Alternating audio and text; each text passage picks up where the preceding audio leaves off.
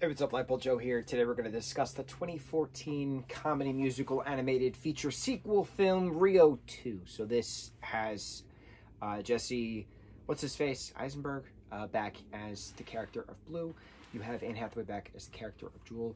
And so now they have their kids, right? They've been living in this sanctuary research thing where Tulio and Linda have been working, right? And so the question then is, are there any more blue macaws still left? Well, rumor has it that there is blue macaws still left in the rainforest. So Tulio and Linda are on a quest to go find them, keeping the birds at home. But then, of course, the birds want to go on an adventure. Blue is, of course, apprehensive. So then when they get to the part of the rainforest that happens to have all these blue macaws, it happens to be the family of Jewel that she was separated from back when the logging company first started to tear the rainforest down. So the first film was very much, don't have exotic pets, keep the animals where they are in nature. And this one is very much, why are you cutting the trees down, which are a part of nature? You're destroying the rainforest. You know, animals live there, so why are you doing that? Very conservation type of film. I love these underlining meanings to these types of films because it's just very entertaining from a kid perspective, that you're like, oh, why would somebody do that? And then you get older and you realize, oh, well, people are doing that because money's involved and things of that nature, right? So it's a different mindset when you're a kid watching this versus when you're an adult watching this. I did not watch this when this came out. This came out in 2014. I just never had an interest in seeing it at that present moment. 10 years ago when it came out, technically, if it's 24 and we're watching it now. So here we are watching it now. We did back-to-back, one right after each other. I like the first one more. I find it more culturally immersive, especially the whole carnival bit at the end.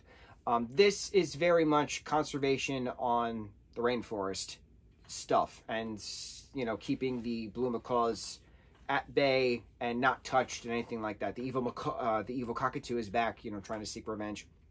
But it's just then becomes a matter of, can Blue fit in with the wild birds, the natural birds, or is he too domesticated that he can't fit in? And then there's a whole parrot, macaw versus blue macaw bit, red macaw versus blue macaw. There was like a soccer game kind of thing over a Brazil nut, which was entertaining.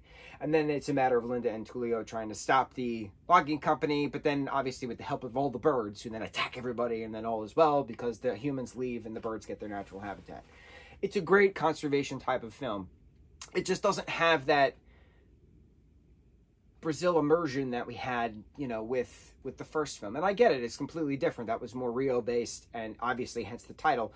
But then this one is more, the sequel is more rainforesty based. So it was okay, not my favorite. I did like that Kristen Chenoweth was this this pink lizard gecko. Was she a gecko? Who was told that she was poisonous all this time, and she's infatuated with Nigel, the evil cockatoo. So that was fun. Her singing was very entertaining. Fun songs throughout. It's a fun film. It's a good conservational film. I can't get the word out for some reason. I want to say conversation, but it's conservation. English, man, the English language is just a hybrid drunk bit of 5 different languages in one. It's wild. Wild. Rio 2. On to the next review. Mucho mahalo.